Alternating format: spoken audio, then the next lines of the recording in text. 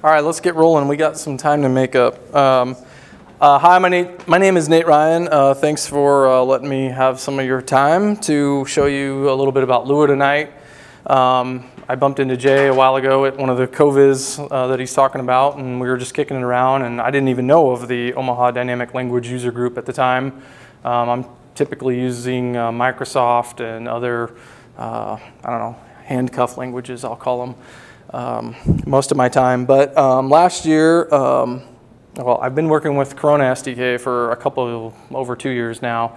I'm actually an ambassador for Corona SDK, so I get some early looks at stuff, and I try to evangelize it. It's a great tool for 2D game development, cross-platform, if that's your thing. But the key part is that they use Lua, and so regardless of the engine using it or whatnot, there's kind of two key components for Lua, and we'll get into some more of this. But my hope tonight is to just visit with you guys, share a little bit about Lua, and hopefully give you enough to say, hey, I might want to look into this language more. It's a really fast, embeddable language. It's dynamic, and hopefully just give you a taste of it.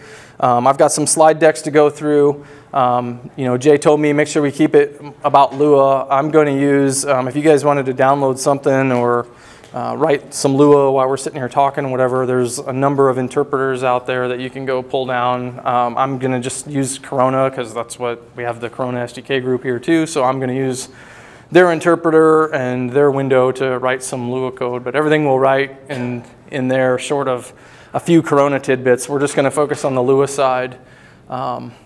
I know a lot of people in this room have a lot of different experience in a lot of different languages, so it would be awesome if you guys shout out some comments, feedback on what you're seeing in here. Is it similar to other languages, that kind of thing. It makes it really useful to learn some of this because I don't get my hands in everything, so that really helps the cause. Again, just to give you a quick rundown of me, I worked on, besides my day job where I'm a director of applications development for Farm Credit Services of America, and I lead a team of development over there. I also worked on 16 Corona SDK apps last year outside of that, and so that's a testament to the Lua, and what makes that possible is that I can do that kind of thing, and most of these apps are on iPad, iPhone, Android, you know, all at once. So that's a testament to the language giving me, you know, that kind of horsepower to go and crank through that. Varying degrees of success. Some of these are client apps. I got a few chunks of change to buy some goodies with. Some of these crashed and burned miserably. It's just an ongoing evolution. I like to mention, if some people have seen me speak before, I always like to mention my Detroit Lions one because I put in a banner on my wall. It's the first one that I got kicked out of the App Store and banned by the NFL because I didn't have express written consent on the NFL logos and Lions stuff. It was purely fan, purely free. It was just a Lions schedule with players, little rag dolls that updated every week with whoever we were playing, so you could slam them around on the screen and just torment the Chicago Bears, that kind of thing. But it got banned, so right after I hit 15,000 downloads, but that's neither here nor there. My Twitter account is fully Croizened.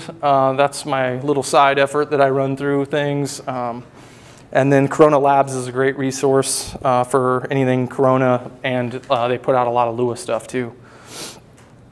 Let's see. Some of these I'm going to skip because I kind of just I use some of these for a Corona presentation. We're not going to focus on that, but in short, Corona does cross-platform development. You use Lua, write your code all in that, and you can build and deploy to iOS, Android, Kindle, Nook, pretty much everything except Windows at this point. And who knows, that may be coming. So who else is using Lua? If you go out to the lua.org website, you can actually go to their About page and look, and they have a lot of the premier listings out there, but you'll see a lot of AAA games. And if you just search for who's using Lua, there's actually a wiki site that's keeping track of it, and you probably go, wow, when you see all the titles out there, because it's pretty much anything in the gaming industry, but this language is great to speed up rapid development and embed it into other areas too. There's a LaTeX interpreter that has Lua embedded in it. What's that? A LaTeX interpreter Oh, okay. Awesome. Let's see, skip this one, Corona. This is just a little bit of the Corona stack, but you can see where Lua fits in the mix here. So down here, low level, we got our native operating systems, and then the Corona engine sits in there. And then you actually write your, through Lua, and you touch the Corona API. So this would be similar to change the stack out of your game engine of choice, anything. That's pretty much the stack that you'll be working with. Okay, so Lua, yeah, created in 1993, so this is the 20-year anniversary this year. It's one of the fastest, if not the fastest, interpretive languages. There's a lot of benchmarking out there between, you know, JavaScript tests and what's the other one that's up in the top all the time for these? Not sure, but Lua is always right there in the top. It's tremendously powerful, especially for screaming through strings and text. You can stick the size of a book into a string variable and whip through that thing in super fast time. Let's see. So this is the guy we can thank, him and a couple others, but Roberto Lurslomishki, who I almost got to meet, but I missed him by one day. He actually sits on the panel now of the board of advisors for Corona, and so he helps them with optimizations and different things with the Corona SDK. I don't know, it's pretty neat having access to that. His whole deal started with a guy named Waldemar and Luis, these three guys in Brazil, and they built it for an in-house project to speed up their development. And so they're really trying to just separate you know, what C does really great down by the metal and all the sheer horsepower side of the world, and then the rapid development and handling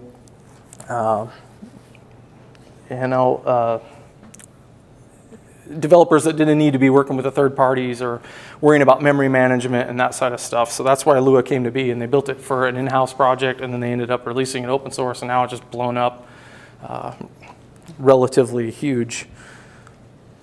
So some features about Lua, and you guys can see where these cross over with stuff you work with, but it's definitely dynamically typed, so you know, just like JavaScript. It's extremely fast and efficient. It has first-class functions, so that means we get you know, the ability to pass these around as variables, call functions, return functions, pass them as parameters to other functions, neat stuff like that. And then we're going to spend some time tonight. One of the big areas, to just give you a taste, is this notion of tables.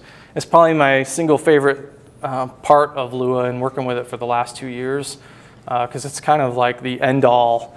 If you need an associative array, a dictionary, a list, a queue, a stack, an object, whatever you want in Lua, it's a table. And as you dig into this language more and more, you'll find out that everything is a table in Lua. So if you require in additional code from a separate file, you're gonna set that to a variable, and we'll look at some code here in a little bit. I just don't want to flip back and forth too much, but I'll show you that. But when you require that code in, as you start to modularize this, you'll find out that that gets set into a variable, and all the functions inside that other file become, you know, keys of a table that you'll end up calling. And it's pretty amazing as you start working with it, and all of a sudden you'll realize all I'm doing is working with some variants of tables, and we'll go through a lot of that. The footprint for Lua is compressed. It's only 245K. It's 960K uncompressed, so it will fit on an old floppy disk if you have one of those laying around. I just threw out a whole box. The source code for Lua is right around 20,000 lines of C, and that's it. It can run on any platform with ANSI C, so again, highly attractive, and so you're seeing it used. If you're following any of the do-it-yourself kits and all that with all these neat Raspberry Pi, and Dell has a card out now. A lot of them are pumping that stuff off. If you can run ANSI C, you can embed Lua and write Lua against that. And so you're seeing this turn up in literally everything from not just a game HUD or a WoW screen or an add-in or a plug-in, but it's actually driving toaster ovens, microwaves, refrigerators, smart housing, lamps. It's starting to show up in those kind of items. So if you've got a device smart enough that has hardware that can run ANSI C, you can end up using Lua no problem. And it works great as a standalone language too. So that's the other thing that's important about Lua. It's not just an embedded extension of an existing language. It'll stand on its own also. Let's see, spaces do not matter. And again, I'm just gonna kind of whip through these slides and then we'll crack code open and play around with some examples in there. But spaces do not matter in Lua, so I think that's similar to JavaScript. You guys can shout out, I'm not a JavaScript expert, but if you wanted to, you could press that whole file down right, in line and it'll still work. Semicolon's optional, so at the end of the line you can leave it off or add it. I tend to add it just because of some of the other work I'm doing. So sometimes, I don't know, you'll call my bluff on that when we look in the code, I guess, but I left some off. Lua is definitely case sensitive. We got 8 basic types and we'll whip through those. So we've got a nil, a boolean, number, string, user data, function, thread, and table. So between these 8 types, and I think there's 16 reserved words, you know Lua, so welcome. Let's see, comments, and again, we'll go through these in code, but the way you comment in Lua is you use the double bracket, double dash, little example there, and there's kind of a cool trick you can do with that to do blocks at a time that we'll be doing when we walk through it. You can do multiple assignments. This is really cool, especially if you're coming from, I don't know, C# or something like that, where you can't do a maneuver like that. But you can basically change the value of X and Y, and we'll do an example of this in code. Non-equality, that threw me for quite a while. The tilde equals still gets me when I bump around. I do a lot of JavaScript and C# and a little bit of Python outside of this, but that one still gets me a lot. One-base indexing, it's one of them we gripe about as developers and moan, but I got over it pretty fast. It's not that bad, but yeah, it's an easy slam, right? Really, one-base index? But that's the case. There's no classes in Lua, but we definitely can do object-oriented development, and we're going to implement that with tables and functions. And that's probably a little more on the advanced side. We'll touch on it a little bit. I got an example to show a piece of that. But the OO that you'd be thinking of from some of the other languages would probably be beyond where we'll get to tonight. But you can pull that off through the use of prototyping and meta tables. And so essentially what it works is, like I said, everything's a table. You end up implementing a base table, so to speak, and then you assign its meta table, it's called that actually, of your new table to that. And then anytime you want to call a property or a function of that table, it'll look in itself first. If it has it, great. If not, it'll call the one from above. So it's kind of like prototyping from some of the other languages. And let's see. And then, yeah, that's how you achieve your inheritance, is exactly that with meta tables. All right, so we're going to burn through these data types, and then we'll crack the code open. But the nil type, simply that, contains nil. It's like you know before. The global variables in Lua, this is your way of also setting them for removal and queuing them up for garbage collection. So when you first declare a global variable, but you haven't assigned it yet, it'll contain the value nil. Once you've assigned a variable to it, and then you assign it to nil, it'll stage it for garbage collection. Booleans are false and true. A couple nuances with Lua. 0 and empty string are considered true in Lua. That's different than a lot of stuff. So that can mess you up a couple times when you run into that. So the only thing considered false is false and nil. Those will evaluate to false. Same as Ruby. Is that the same as Ruby? Excellent. Thank you for that. 0 and empty string. What's that? No, I gotta say it as Ruby. It must be okay, right? Yeah, it must be. True and false, or is it capitalized, or is that? It's not. It's just my slide deck. Yeah, it's not. They would just be lower. let's see, the number type. Basically, they're all real numbers in Lua. There's no integer. You can pull down the source code and you can compile it to your own int, but they all are, double precision floating point values. And so you can hold a solid integer value up to, I think it's 2 to the 54th power or something, but basically think of a 64-bit integer. It will work perfectly. If you get above that, then you can start getting into the hardcore engineer rounding issues and whatnot, and you may need to do your own build of Lua to support something greater than that. But this double precision floating point value will handle what we would call integer in a lot of other language just fine up to that size. So keeps it simple. All right, strings, just what you'd expect. They're immutable. You're going to delimit these with single or double quotes. So I think that's the same as JavaScript, yeah? You can go single or double, right? So yeah, that next line, A equals same and B equals single tick same. Is that valid Lua code right there? This right here? Yes. Yes, it is, that line. The assignment to same on A to the assignment of same to B. No, it's probably written bad. I just wanted to show you that setting A with this double quotes and B with single quotes yields you the same thing. So. Well, I just meant as well as that. Yeah, so I think that works all the way across, but yeah. Yeah, you can do assignments instead of comparisons. You can also use escape sequences, so you can do, for like new line and line breaks and that kind of thing. So you can put the backslash letter and you can get a whole list of those out there. Here's a fun one, concatenation. Anybody do this before anywhere? So you do the dot dot. The only catch with this for concatenation in Lua is if we're not using variables here and instead I'm using a number. So if I want to append something to a number, you need to leave a space here after your number space dot dot what you're concatenating, because otherwise they'll think it's a decimal. So that's the only catch with that. But that's how you concatenate, is you do dot dot. Okay, so like we said, for function, they are first class. This means they can be stored in variables. They can be passed as arguments to other functions. They can even be returned as results.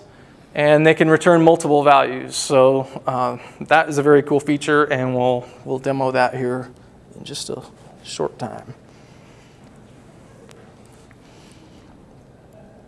Let's see. Go back here. Am I on tables yet? No, this isn't caught up.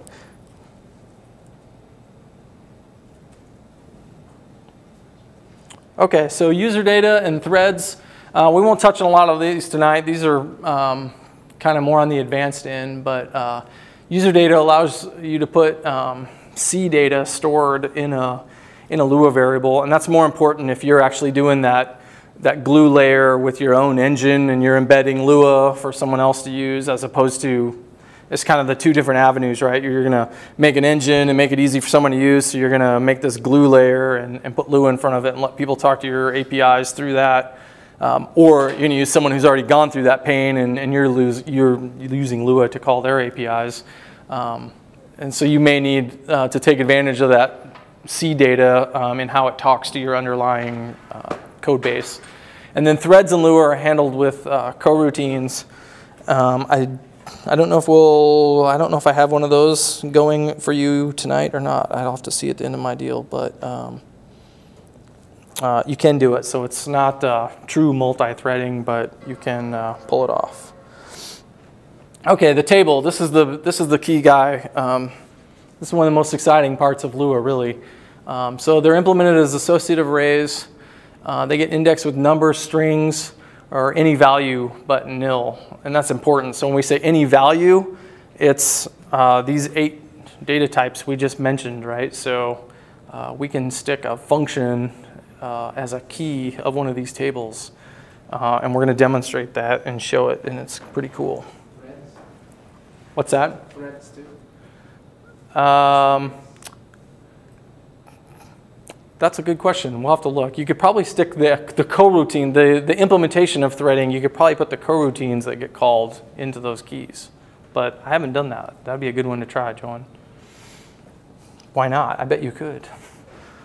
Okay, so here we'll show a couple things on the screen before we break open the laptop. So Lua objects are tables. So we'll kind of run down from the top here. Here we've got a table, and the way we instantiate these is there's a handful of ways to do it, but the way we're showing here, we're just using those curly braces, and then they're all dynamically created, of course. That's the point.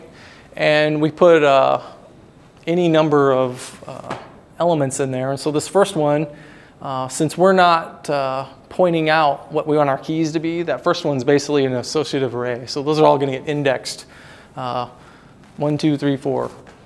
The other table, that one is a little bit different. We're actually saying we want X, which is going to be, think of that as a property of this table, to be 5, Y to be 7, and a name property to equal Joe. If you wanted just an empty table to work with later in your code, you're just going to say new table equals the 2 squiggly braces, and you've got a new table to work with. This version here, we're just setting the first element to the letter A.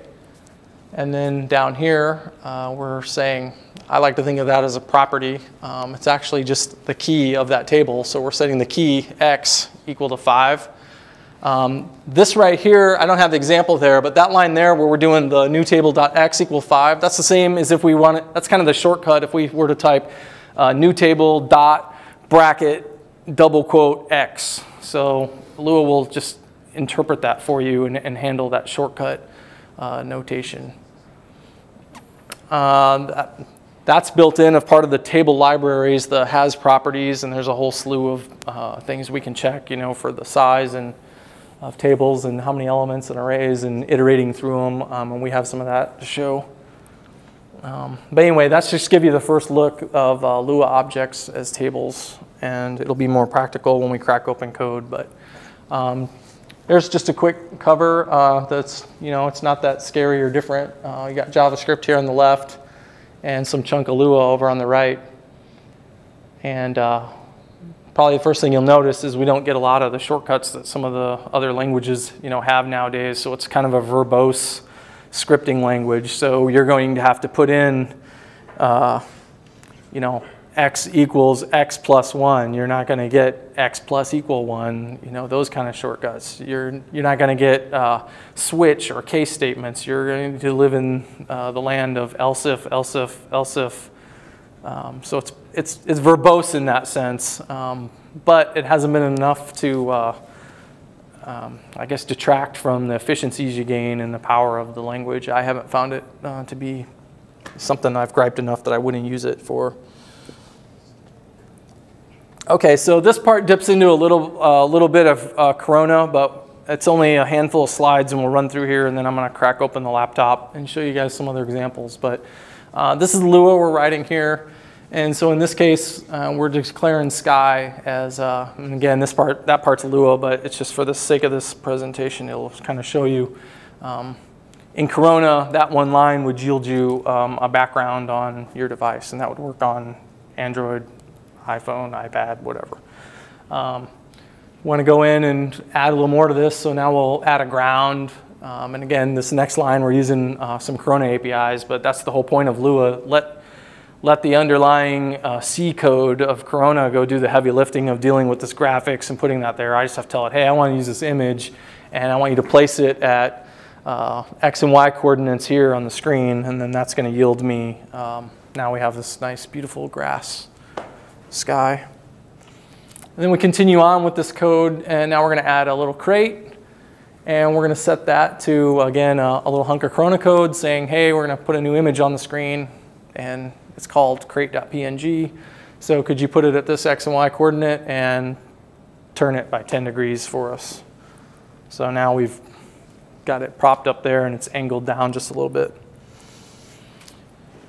So if we add a little more code to this, we're going to turn on some physics. And again, this is a little more Corona based, but just to give you an idea of the combination of the two and why Lua is so fast, they've handled the heavy lifting for us of things like physics, and we can just write things like, what's that? Huh? That was a pun. Heavy lifting of physics. Oh, nice, good one. And then we're going to just tell it, hey, we're going to require the physics library in with that top line, and then we're going to just tell it start it up. And so now we've got physics enabled.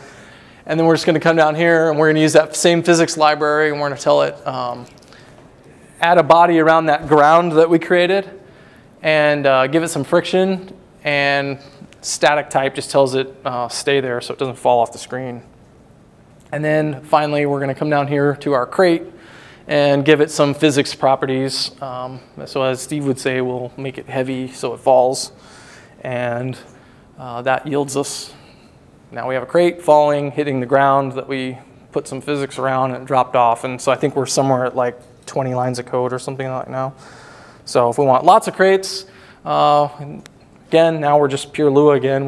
The Corona stuff is already happening. We're just saying, hey, we're going to take this, let's turn this into a function. So we all know functions in here, I'm sure.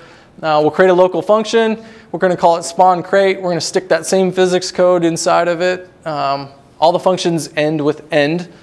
And then we're going to call this little timer library for us and say, hey, every half a second, spawn a crate and do it 50 times essentially. And we kick that off, and then they just keep spewing out and dropping and hitting each other and reacting with the physics.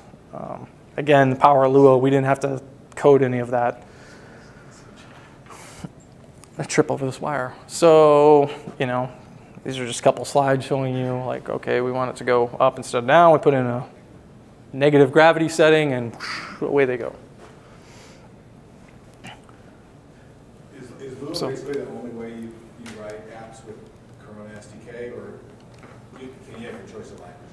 With Corona, you are limited. It's only Lua. That's all they support for theirs. So they're not like Unity where you can choose, you know, C# or JavaScript. So depending on the gaming engine, it would vary.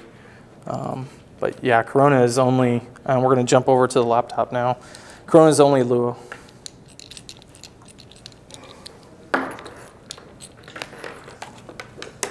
So if you want to run an iPhone app, buy Corona for what, $200 a year, and then you have to pay the Apple developer short fees, or can you just like borrow the phone and sync it directly to the phone? What kind of phone? iPhone, yeah, you could actually do it just on the developer side and push it right to her phone. You still need the developer account on the Apple side. If you were Android, you could actually build the APK and stick that on there with nothing. But Apple, you still need the developer account. For Apple, the developer account's $100. Yep, per year. So $300 to Actually, you could be 200 because if you only cared about iOS through Corona, you can either do Android for $99, Apple for $99, or you can do both for $349. So if you just wanted Apple, you could do $100. Yeah, and if you didn't care about a splash screen, you can use Corona absolutely free. So the only way you would need to pay Corona is if you wanted to deploy to the App Store. You could develop fully in it and have a splash screen, deploy it locally, and never pay a penny. deploy it locally to a real phone. Yeah. That's wonderful. Yep. Great, thanks. Okay, let's see what we can do here. We're doing good on time. I'm going to throw this. I hope you can see this. Okay, not great yet.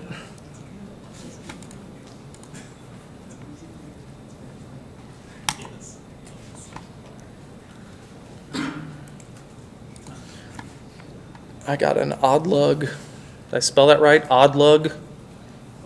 ODLUG somewhere in here. Dev. Just waiting for that Google group to free up. Yeah. One. Open with Sublime. I do all my code editing for Lua in Sublime. I don't know. Anybody else in here use Sublime at all? No? Some Steve. So we can. Ugh, that's horrible. Let's see if we can make this bigger.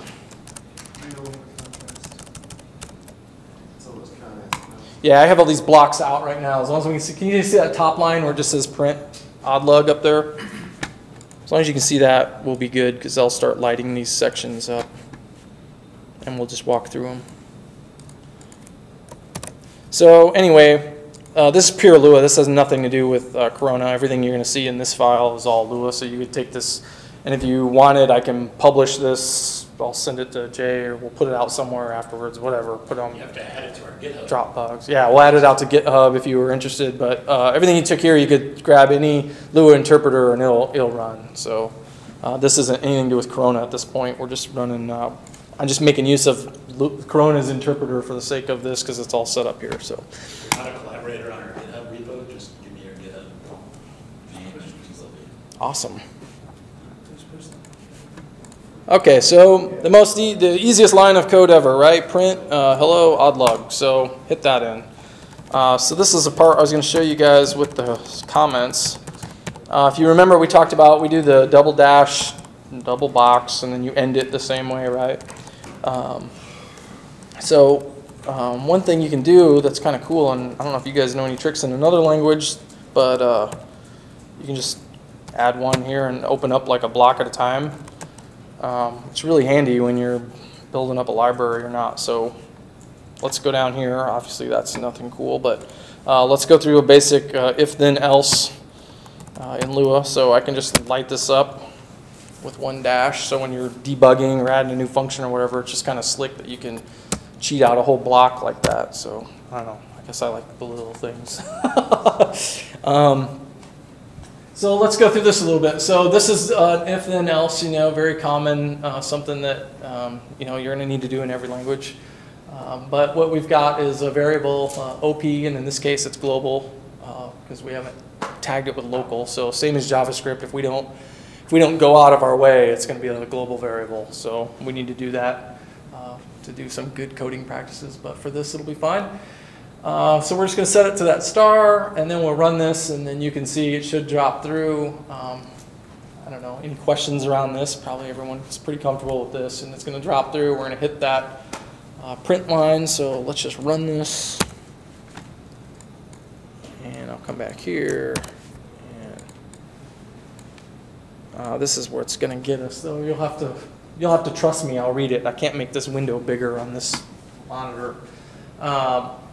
I just printed out that line. We hit the else if that we'd expect based on the variable, and then it says I put some little notes in here along the way more about Lua, but the standard Lua libraries are in there for mathematical, table, string, IO, OS, and debug. That's kind of like the core ones, and then there's millions out there created for everything from JSON, networking, email. Are those typically written in C then? The actual libraries, or are they written in Lua? They are. These are actually down in the C level. These standard ones. So you're going to get like string G sub to parse out a section, or whatever, and they're handling that. It's a little like some of the stuff on CPAN with Perl, where it's like a hook into it, right? Exactly. Let's see. So after that one, I'm going to turn this one off. We're going to come down here. So light this one up. So this section here, we're just going to look at a little bit and talk through this automatic string conversions. And so that's what Lua will handle for you. So you see in that first line, and this will work out good because you can't see when I run it good, but I actually put the outcomes over there, and I can run it to prove it if you want to call my bluff. But the first line there, we're going to take the string 10 and add 1 to it, and Lua will magically turn that into a number and say, great, what you wanted was 11. The next one, you can see in that case, nope, we're going to get that string literal. 10 plus 1 will be your output. Over here with some going scientific on you, it'll still convert that just fine as a number and do the math. And then in the last one, however, you get down there and you see the catch, right? So that one's going to generate an error because it couldn't turn that into a number when we tried to add 1 to it. So Perl tells me the correct answer is 1. oh, nice. So it's using the right-hand side to determine the type? Yeah. Yep. So, okay. So Well, I guess that's not true. It's actually evaluating. It's evaluating them each one at a time, And the way it actually works is it's going to take all of the, it's going to evaluate all the values first and then do any assignments or mathematical operations. And so it's going to look at hello and say this is a string, and it's just going to bomb because it can't add the numeric one. It's a string, right? 10. That one it's able to convert. Right. So would it evaluate both? You get a string and a number, and then it decides later through a tree. Yeah, I don't know in this order. Right. You don't say. Would it be similar to the way JavaScript does it? Because if we run it, What if you put the one first? Yeah. let's try it. Oh yeah, because there's a string times a string and it works. Would it be similar to the way JavaScript does it? Which is, how's that go? So everything has either a toString or a two. It's not a value up. I think. Yeah. Something like that. And they automatically are invoked when needed. Yeah. So on both of those, it'll invoke toString and value up for. I don't know if it's value up, but whatever to determine if it's a number. If it has that, that takes precedence, and assuming the other one can match that. Otherwise, it falls back to just string. So I can verify that, but I bet you're right on that. It escapes me right now. But did you guys want me to mess with this and try flipping these, or did somebody say try one? Same error, no matter which way they go. Okay. Cool. So here's the next one, kind of highlights that. So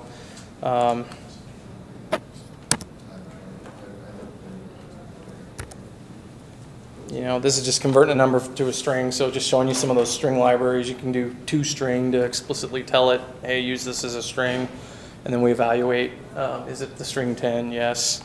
And then here's a really crazy way. I wouldn't ever do this, just a sample I grabbed.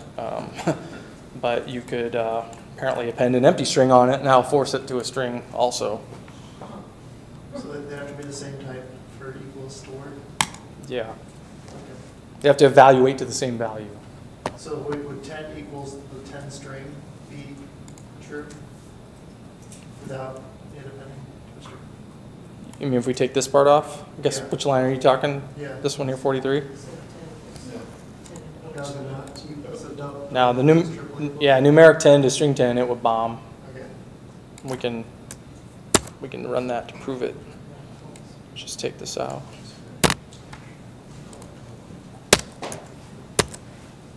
Take that. I have an out-of-date comment. See, still false. Denied. And we'll just put that back.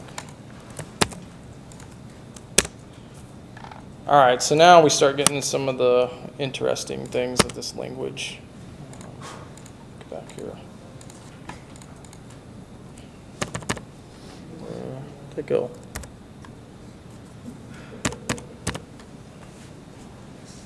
Now this is size so huge, I gotta just read my note here. Let's chop this down. This together the other day, I don't remember what I said.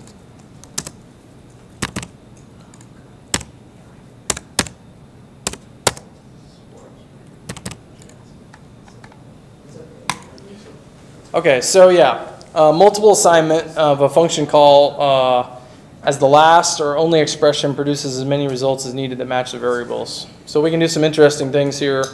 So if we've got these three functions, we've got foo 0, 1, 2. The first one obviously is just nil. Foo 1 just returns one value, but foo 2 returns A and B. And so this is just showing you, we can call that, and we'll just have this last line up for now, but if we call x comma y comma z equals 10 comma foo 2, the output we're going to get is x will end up equaling 10, y will be A, z will be B. If we leave z off of that, it'll just drop off. It won't do anything with it. And like it says, it'll just evaluate to however many it needs to match the variables. So even if we passed in 5 more variables, all the extras will just come back with null. It won't error or crash or anything. So if you wanted to call foo 2, you know, set it. You could do x, a b c d e f g x y comma x y z equals foo 2, and just all those first 3 will get or the first 2 will get A and B, and then everything else will be nil. Good, bad, ugly? Similar to anything? Yes, all the above. I like it, but Yeah, I love the full sign, I use it all the time. Yeah. It's excellent. I've been accused of. What's it similar to? Some of you guys using Perl? Python, Ruby. Okay. Ruby. Yeah, I haven't done it in any Perl, but I've done some Python. It just silently ignores Ruby start. Yeah. Well, you can do it. It's not explicit. You have to put it in, like if you return back a vector or a list, you can do multiple assignment. You make it look like a tuple like Python had. Oh, the tuple, right, the tuple pattern there. So you can actually extract it out as multiple variables. So. That'd be like the deconstruction stuff. Right, like deconstruction and like closure. And that's what I think behind the scenes here is going on, but Lua is just like, hey, I'll handle all that. You give me whatever, I'll give you back however many you need, and I'll fill the extras with nil. And so we can further show that by this example here.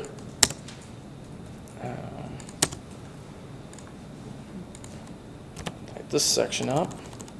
Oh, sorry, I gotta break these out because with the screen size to be able to read it. So in multiple assignment, Lua first evaluates all values and then only executes the assignments. So this is where I was getting confused on your question earlier. But same kind of deal. We can swap these values, and what that's saying is that, great, we were going to say x and y equals 3 and 4. If we do x comma y equals y comma x, you don't end up with two of the same. It's gonna look at the left side and go, what are these values 3 and 4, and it's going to swap them. Okay, is that slide 73 there, is that a Perl thing as well? 81? You can do that, yeah? Yeah. I should have known that. You need a lot more dollar signs, though. Yeah. What's that? You need more dollar signs and semicolons. Oh, dollar signs and semicolons. Then you got it. Okay. Sometimes parentheses. Just makes me happy to see dollar signs all day. I know. Cool. So now we're going to get down here. We'll do a couple of basic examples of tables. It's, like I said, one of my favorite parts, and I think it's a good topic for kind of the intro to Lua. So here's just some various assignments. Probably the next section is the more focused way to look at it. But if you look at this line here, I mean, we're just creating a table. Nothing to it. That line isn't really there, but this is just setting the variable k to x as we build onto this. So now we're setting a new entry with the key of the x from the line above and a value of 10, right? So if you follow along here, now we're doing a new entry with a key of 20 and a value that equals great. And so if we wanted to print ax, you all get this answer, 10, right? Because we set that key right here from this line above. So obviously a very nasty way to do it, but just showing you the power of how you can set these keys and values in these tables. And this next section will better show that. Well, let's just jump down there because this is just more of the same. We're manipulating a variable that then changes the key, and then we're set the value on that. But let's just jump down here. This one, I took a lot of this. Buddy of mine, John Beebe, he's got a great blog. I did a lot of stuff with him with Corona and stuff. He actually worked for Corona. Now he works for another company, and I still do stuff with him. But he did a great blog one day on just tables, and I admittedly took these samples from his blog. So if you look up John Beebe, and again, it's up in this file up here, understanding Lua tables. But he just did a great job of simplifying it, and something I looked at a long time ago, and I have it in my Lua favorites, and I thought it'd be appropriate, so I'm going to share it here. But here we're going to just have this color table, right? And so we're going to go through here. So 3 different ways to do the same thing. And these are just creating like a straight up array in Lua. So here we're explicitly saying, hey, we're going to set the index, go through here, set these values, these colors, and then we print, and in the output we're going to get yellow, pretty cut and dry. The next way that you can do it in Lua is when you instantiate the table. So you can see the difference here, and I'll try, sorry it's so dark, but up here we just instantiated the table, and then we put all the elements in, you know, one by one afterwards. Up here we did it like on an instantiation, so within the curly braces, we just comma delimit and do the exact same thing. Is it legal to have an extra comma like after purple? It absolutely is. In fact, I got a note right down here on item 3. So can you do that in other places? Is that why you asked that? I think in Perl that screws me up sometimes. See, I love that. I wish that was in every language. Just how many times are you cutting and pasting those stuff? Right? What's that? And the extra trailing comma is okay in JavaScript and in Ruby, isn't it? In the newer JavaScript. Yeah. I noticed it. Yeah, not in IE. No, that's why I made a point to note it down here. It's one of my favorite little deals is that I can leave that trailing comma. W syntax, right? Which you don't have to mess around with these. There's something like You do that in Ruby Yeah. too. So yeah. Well, Ruby I think lets you have the trailing comma. Ruby does as well. Ruby does as well. Yes. Perl does too? Perl does, yeah. Okay. The trailing commas are optional. You can have as many as you want. Awesome. I love it. Okay, so yeah, that's just method 2. Like right when you instantiate it, you can just comma delimit them and plunk in your values there. And then this third way, you know, this would be basically letting it auto-index. And so you don't have to say index 1 is this, index 2 is this, index 3 is this. You just list them out, and you're basically making an associative array this way. And the key is 1. There, yeah, the base index is 1. The So size would be 5? yes, Okay.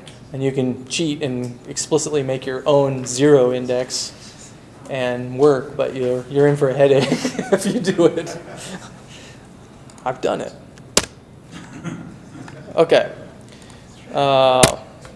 Yeah, so to your point, and so if we were this example above, let me light this back up. If that was active and this was active, you get the count like what Jay just asked with this pound sign. So that's how you know how many elements are in that.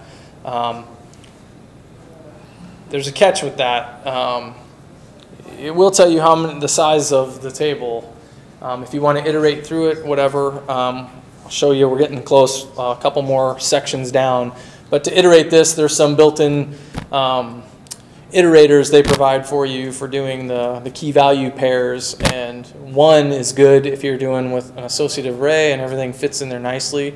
But you see how powerful this is. So if you have index 1, 2, 3, giraffe, and then 7, 8, 9, it won't go in order, and that giraffe would be left out of that example. And so there's a way to do that with calling one of these pairs, key value pairs methods, and it'll make sure it catches everything in your table. So let's go down here. How about uniqueness of the keys? Yes, they have to be. Yep. Null keys? What's that? Oh, no. Yeah, no nil, any other value for a key, and you're good. Sensitive. Yes. Oops. Sorry for the color. Throw this back on here. So yeah, if you've worked with dictionary, it's just kind of driving that home. And here's the comma. I'm glad other people like that besides me. I just thought that was the silliest thing, but I love being able to leave that there. And so yeah, we can access this. You can see now our keys are these properties. And so really what's happening here is Lua is giving us a nice shortcut way to set these up. That's really no different than if we were to come in here and, bracket and put this on here and then this here and that there, and that there. So that is the same. So obviously a lot more. If you can get some, if you can get verbose cheats, you should take them because there's a lot of code that we don't get to make use of. So yeah, so to access those, you can start thinking of it as an object and as a property in a lot of cases. So throw that one out. The size is really causing me grief.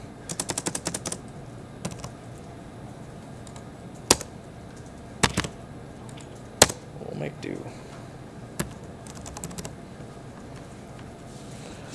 Okay, so now something a little more practical.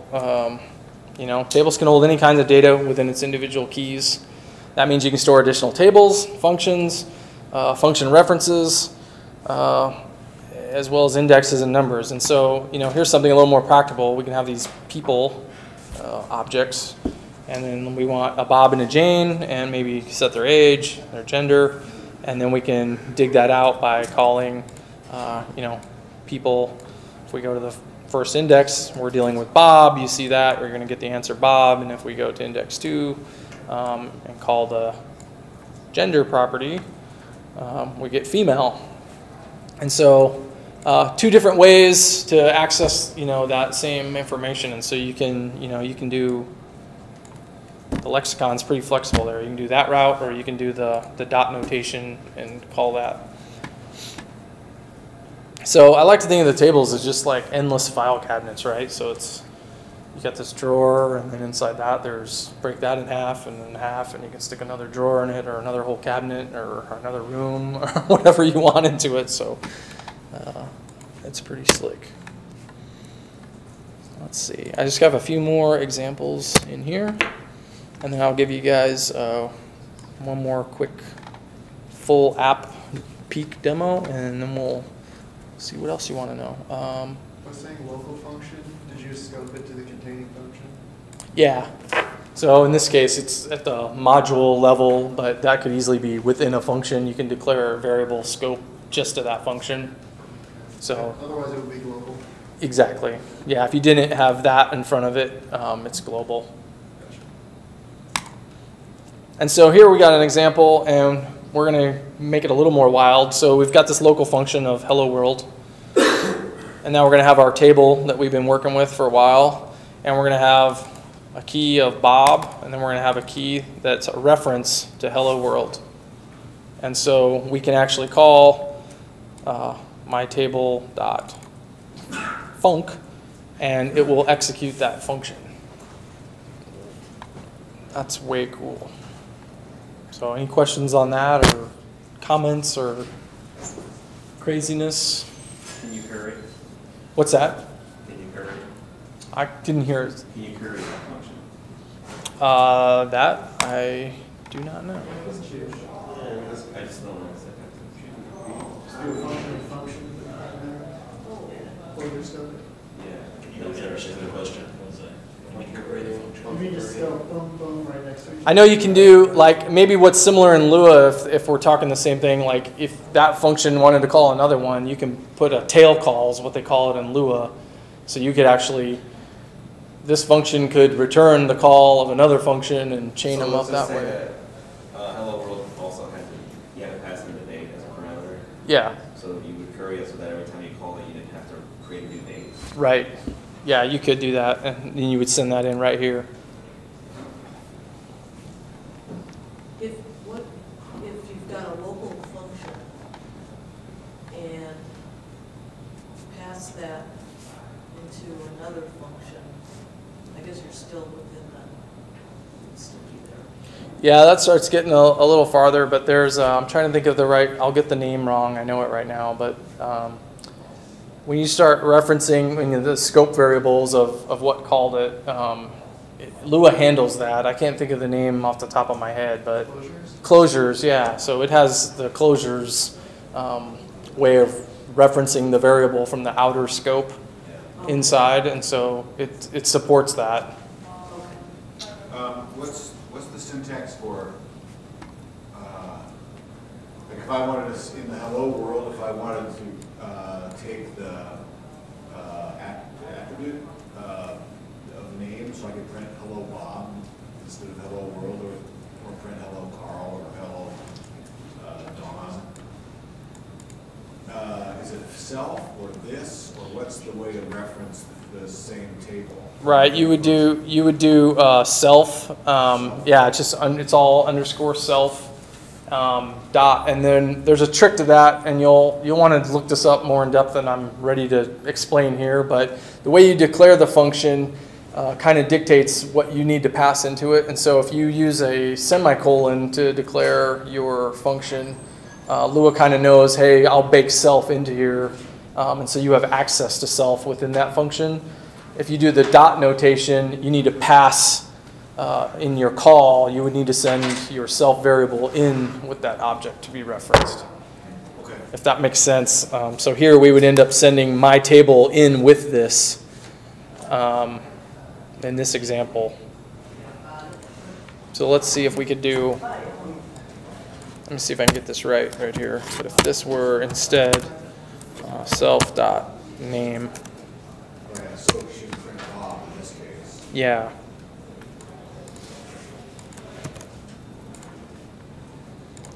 I didn't turn off some stuff somewhere. Maybe.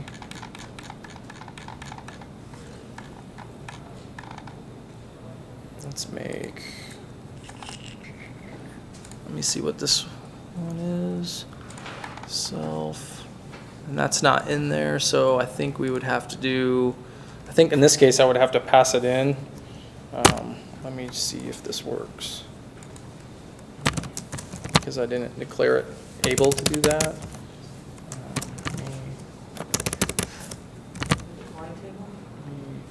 Sorry, good call.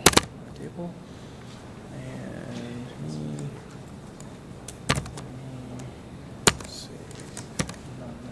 so then that gets the Bob. So yeah. So in this example, I didn't declare the function that uses the shortcut to pass self in, but I have to remember that. What you would do is you would do function, and then I'm going off my cuff here, but you would do function. It would look, this isn't going to work right here, but I would just show you this line. It would be like my table, hello world, with no parameter. Is it a single? And then when we call it, then we have access to self. Single colon, not double colon? Yes. So that's how that would work to get at the object itself. So there's a couple ways to handle it. And that's good. That's a good hour-long read in that, because it's pretty flexible, and if you declare it one way, you can call it either way. But if you only declare it the way we have, then you're forced to pass in the object, and so it's worth digging into that when you got time to go farther. Throw this out. I think this is one more variation that I had set up.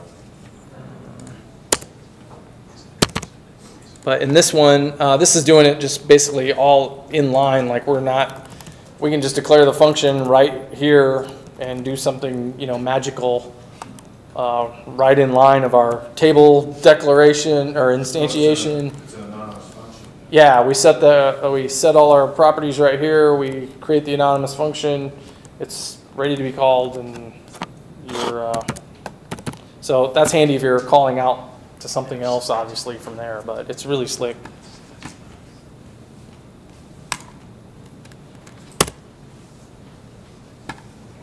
Yeah, so, the insanity. This is what I was talking about earlier. This is how you can tell your, indexes that you have in your loop, or in your table, sorry, so that you can run your for loop and iterate over that table. So you just put the pound sign in front of it. That's going to catch them all. So we're just going to go, 1, so we're 1 based to the total count of indexes in your table. And it's important to remember it like that way, because if you get crazy with your tables, and you have some of those functions going on or other elements, that's not going to do it for you. You can iterate over the numerical, the indexes, but you won't hit any, if you name a function. Exactly. It would just skip right by it. It won't catch it. That's kind of handy then. Yeah, it is. You just have to know in the context of what you're doing exactly right. It's very handy on one hand, and on another hand, it's like, it all depends on how you're using that table and what its purpose is. And then by the same thing, if you do need to go through everything in that and evaluate each key, this is how you do it. You just do, you know, a key value variable in this pairs, and it's from that table library that we talked about and sort of the core libraries that come with Lua. It's just some built-in functions, and you can look at all these. Just go look at, you know, table out on the Lua org site, and you'll get all the functions you can do. Is there an is function in the library somewhere that says this object is a function? So you can check? You're doing key value pair, you're gonna if you got a function that's in that table. Yeah, I think you can. I think you can tell. I think you can tell that there's some object library functions you can call that will return the types of what it is. So you'll know if this is a table or a function or a number. So yeah, you can evaluate for that if you were wanting to search through and just call all the functions, for example, or something like that. You can do that. So, okay, that's the last of my samples that I had for, I don't know, an intro to Lua. I guess we could kick it open for some other roundabout questions, and if you guys wanted to see a little more, I've got like countless projects I could open, or we could kick it over to somebody else to show something. So yeah, go ahead. Okay, and that iterator over that table where it was the previous one. The previous one? Yeah. Go back over here. How you had a function in there, didn't you? Somewhere in that, or okay, so you have that, and you have a function in a table. What happens when you do that, right? It'd just skip right by it. Okay. Nothing would happen. It would just blow right by it because it actually wouldn't even register that it's in there. Because you're using the one. Okay, because this is the way you declared it in my table there, you've assured that it's going to be assigned to the digits, starting with 1. Right. So blue 1's going to be blue, 2's going to be red. So the other thing, what I've seen happen though, is that when you hit that gap, like let's say you had one index 1, 2, 5, 6, 7, giraffe, 10, 11, 12, you're done at 7. Oh, It's not going to skip over and go. It's just going to. to, yeah. Makes sense. So the number in the table is the number. It's not the number of elements in the table. It's the number of elements up to that point. This will give you the number of elements if you don't have a broken associative array table. So I guess that's the catch. If you break your associative array by putting in functions and other things, you're better off going through the pairs and evaluating for what you need or skipping over. So Does it have is there a push or a pop? for queues, yeah, you can do queues really good with tables in Lua. So I don't have an example ready for you, but it'll handle stacks and queues like really, yeah, elegantly. So if you have a table that has a bunch of different types in it, and you want to know how many of everything is in there, would the pound tell you that? it would. It would. It would. Okay. You know it has 15 things. So it's only when it's doing the for loop that it breaks out at the point where it can't find, where it's not a number. That's my understanding of it. I haven't had a lot of mixed or broken ones. I've tended to separate my associative arrays from my other stuff going on, but it's definitely powerful enough to do that. Maybe this isn't so much a Lua question, but a Corona question. But how do you usually do local storage? Like, if you're writing, let's say, a Corona app, and you're obviously not going to use MySQL on your handheld, what do you typically do are there any NoSQL databases that are good for the? Yeah, SQL. And do you have to install those separately, or they come with Corona, or? No, you can get SQLite is natively supported on all the devices, so SQLite's great. You can use a really nice manager called Lua. It's kind of like a very slimmed down SQL Server Management Studio to manage your SQLite database. Okay. And Lua, L-I-T-A, it's one I use. I don't know, there's probably a bunch out there, but it's called Lua, and it's basically a little management studio for SQLite, so you can add tables and indexes and all your set up all your object models and that in the database. And then there's actually Lua libraries. Like I want to use SQLite. There's already, you can just go get them. and have access in and out of your data set. How's the support for XML processing? It's outstanding. I mean, I've pretty much, in my Corona stuff that I'm doing, I'm pretty much doing everything JSON. But XML processing, all that is outstanding in Lua. Does it, when you go to JSON, is it converted into native, like a Lua table of tables? Exactly. There's a Lua library that's really great, and you basically just say, you know, encode or decode, and it will take a Lua table and turn it into JSON and back. And then you can persist that even on the device. And so you can go a long way just using I/O and JSON files and swap them in and out of Lua tables, and it's just seamless. So I'll give you one last quick one, and then did you want to do something else if you guys had any, or are we baked? You guys want me to throw something else on the screen, or are you done? I'm open, so. What time are we at? 8:17. Is that what time is now? How long does this go till? Goes till everyone's gone. So we're baked. What, Well, online it said 9 to 11. 9 to 11. Well, it said 7 to 9, but if you added it to your Google Calendar, it put it down as 9 to 11. you have to go to a different time zone. That might be that might be a stretch. Where did you click? Because I don't have a link to add to calendar. I was on the Corona side. On the Corona side, it has this meeting on it. That's why And it says add to calendar, so I clicked it and added it to my Google Google Calendar. Calendar is always down. I don't know. They always have their same stuff messed up.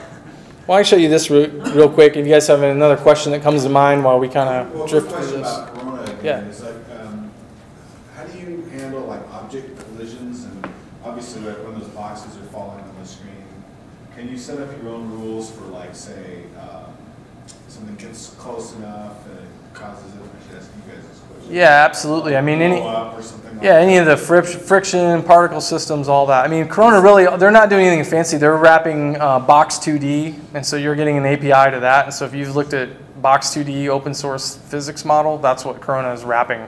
So does that mean I can put something down there on the screen like a box or spaceship, and then I can give it some physics rules and kick it off, and then, you know, let it fall gently back? Oh, absolutely, all yeah. that good stuff? And then when it hits the We ground, can make Angry Birds in about 2 hours.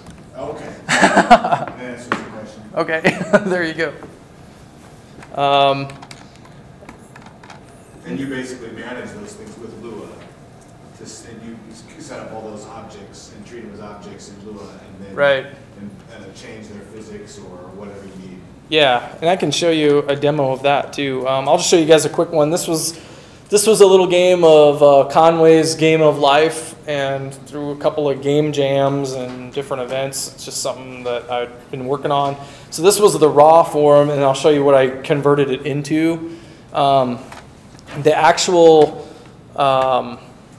where you see this function of processing this 2D array, and then this one you'll see where it's spawning these cells, these shapes. This was a library that was already floating around. I mean, everybody, it's published out there. I should credit this guy. It's up here, references by this Dave Bollinger. But he basically had this Lua code to, implement Conway's Game of Life. I don't know if you're all familiar with it, but the cellular automata stuff, everybody's done it sometime in their life probably. But anyway, he had this library out there, and so it ran, and that's all great, but it was just purely Lua, the interpreter runs and you get the data.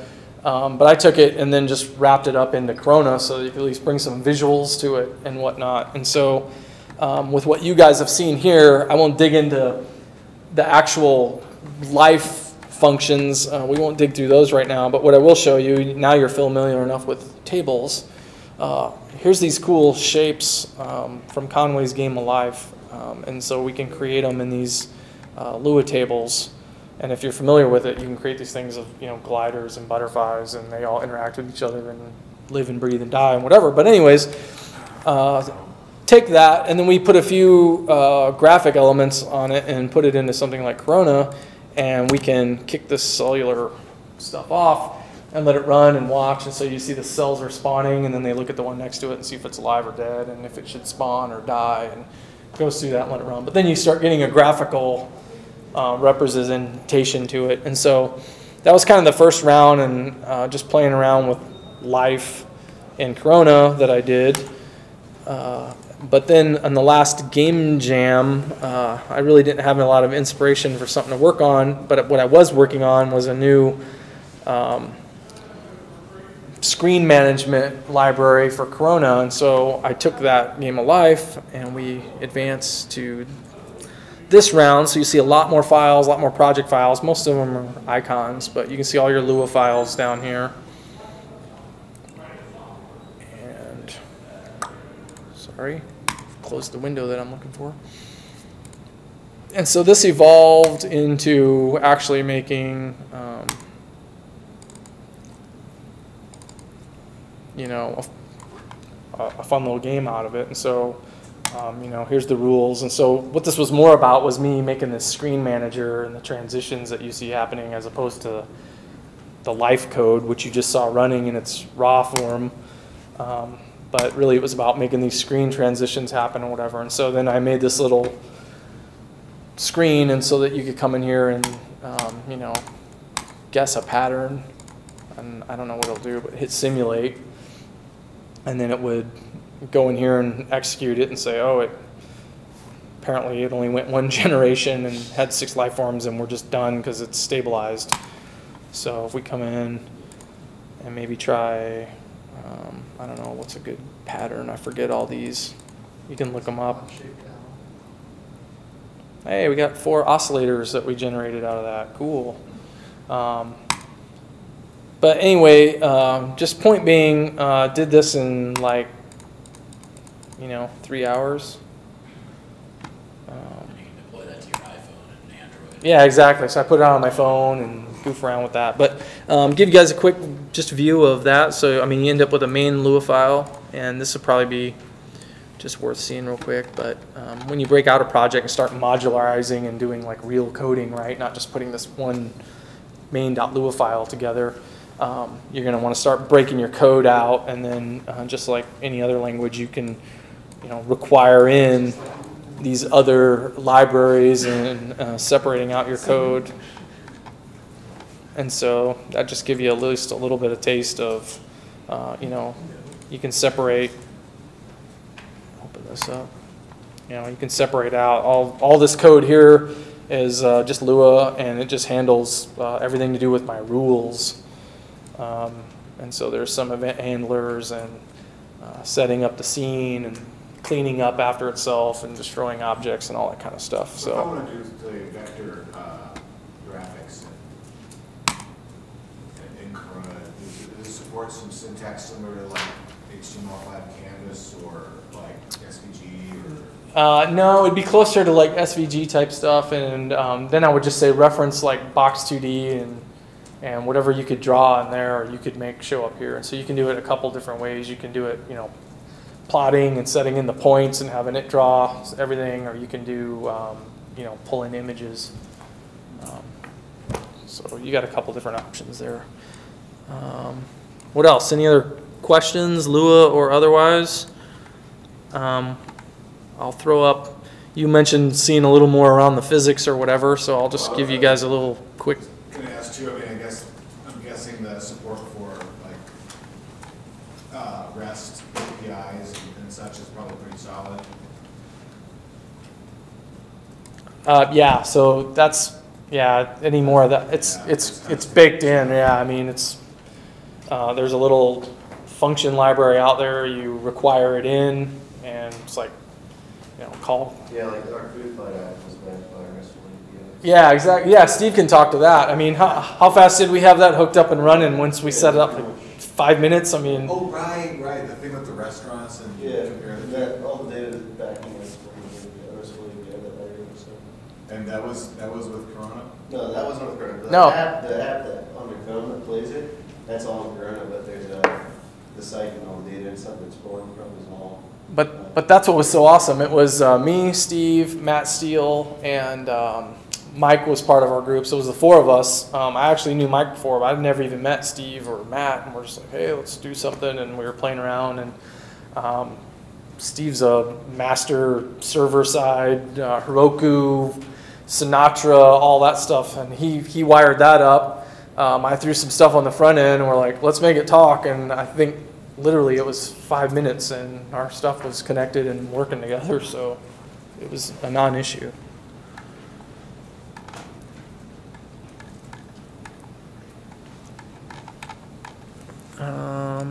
Sorry, I'm just getting, I was going to show you one more physics demo before we call it a wrap here. I just got to open up from a different place. Is it under...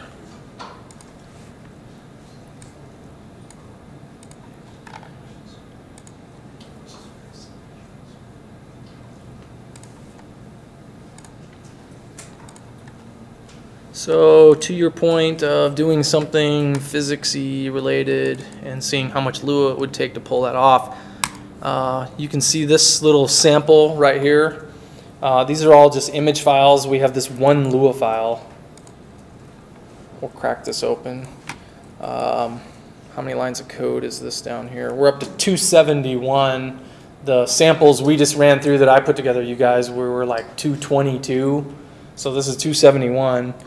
And if we go over here and we run this, open, I gotta get out to it from here. Program, Corona, sample, physics, egg breaker. So this is, you know, an example. This would work on Nook, Fire, iPhone, iPad, Android, all those. So we'll tap screen to launch. So, you know. And you must have set it so that that bolt is always the same spot on the window, right? Yeah. Yeah, I mean, this is just a quick sample, so yeah, it's loading the same way each time, but you could start putting in, you know, random and doing whatever, but, you know, I can start it here, and something different happens, and here, something different happens, so here, something different happens, and then we can just reset it.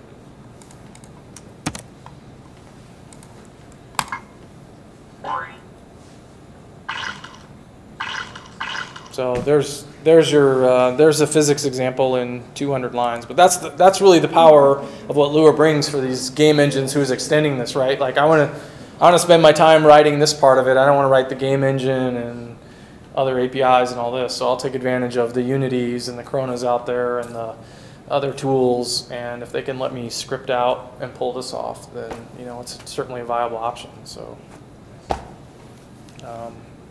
So that's really it, guys. I mean, if you stick around, more questions, we can raffle off the drawing there, Jay, or however you want to divvy those up. Feel free. Thanks a lot.